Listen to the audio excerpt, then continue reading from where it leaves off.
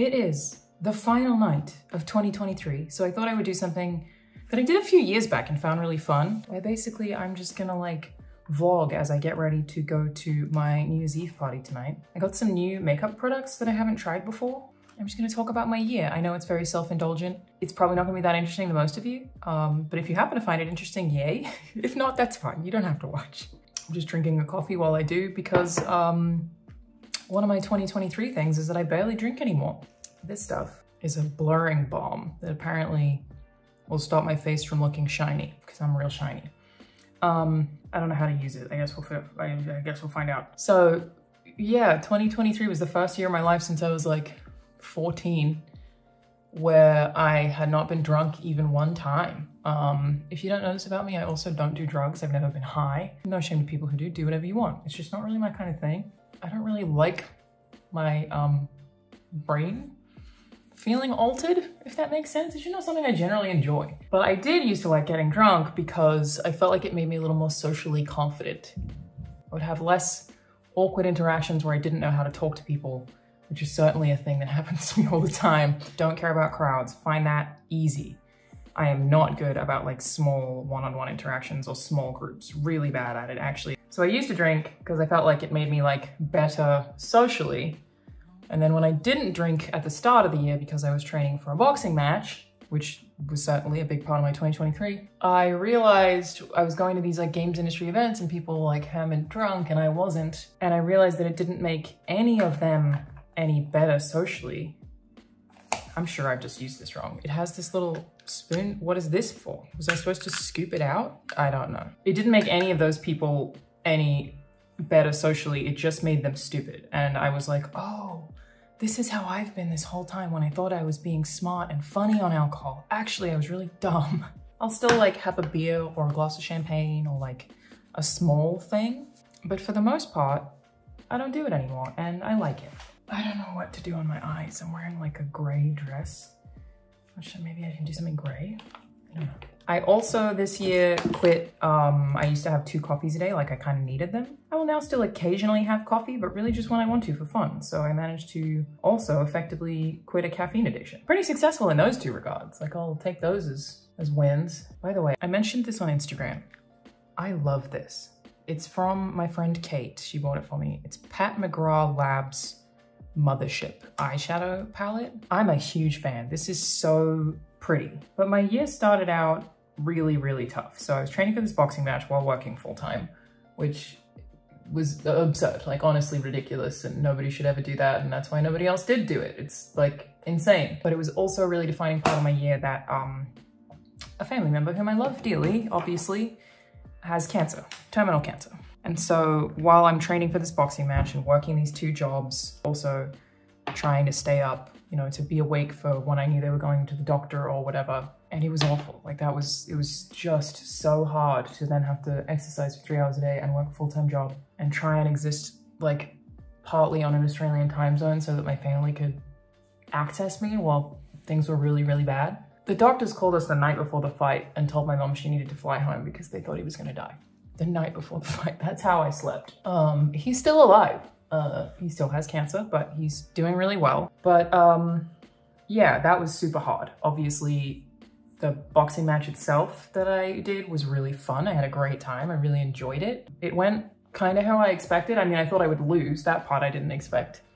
But like, I forgot all my form. Everyone says you do when you like train and then you actually have a fight. You just kind of forget everything, and that totally happened to me. I didn't breathe properly. I got asthma. Like it was, yeah. But it was really fun. It was a really fun thing to do with somebody. And I'm no longer afraid of being punched in the face, so that's kind of cool. But I really enjoyed it. It's a weird POV that I feel very privileged to like have in my brain now. It's like I have the first person perspective and the memory of walking through a stadium and the song I picked is playing and people are cheering for me, and then you're inside a boxing ring and you're punching somebody in the face and you just hear whips of sounds and people are just screaming things at you and those lights, and you get smashed in the face really hard, and the recovery is like, cool, damn, that was really good. It's just like such a unique perspective, such a unique thing to have lived through that I just feel like super glad to have now, you know? It's in my brain. That's cool, I think.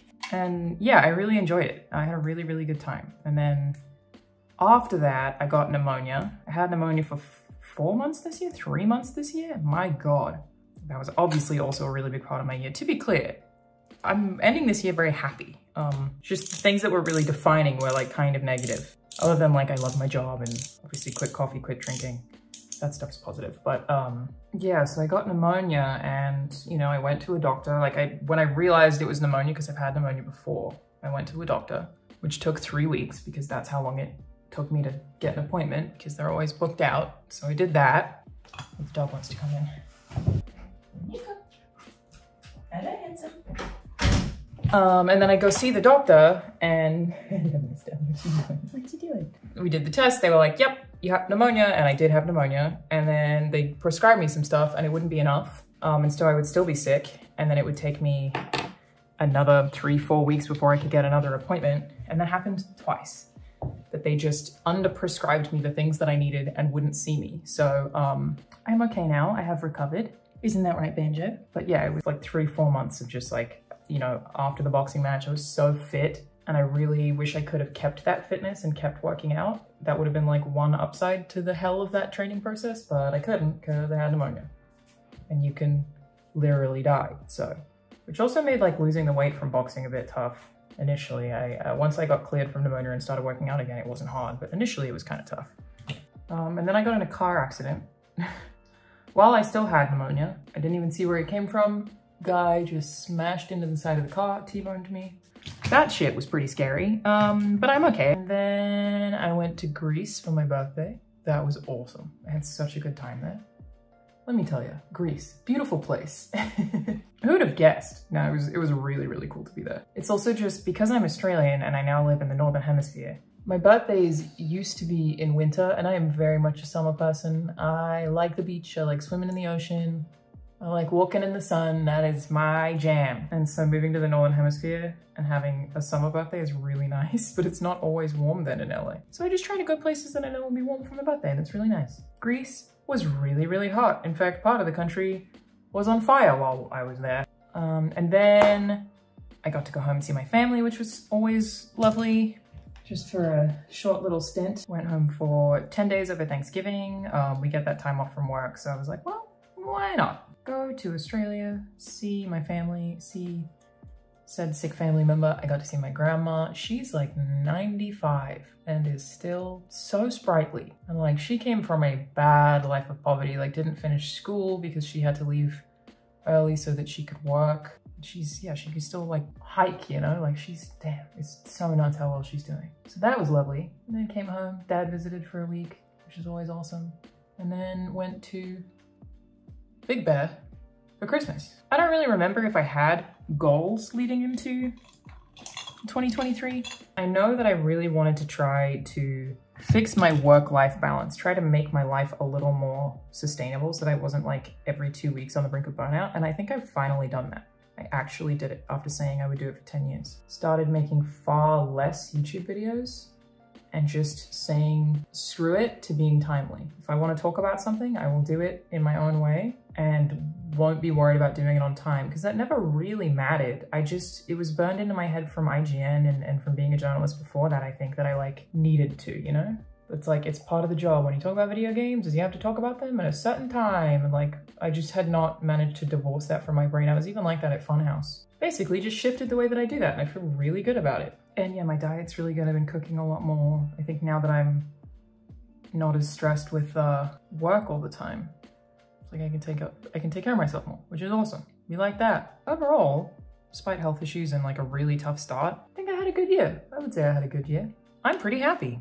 I have some goals for 2024. I really want to regulate my sleep. Right now, my sleeping patterns are always all over the place because it depends on my workload.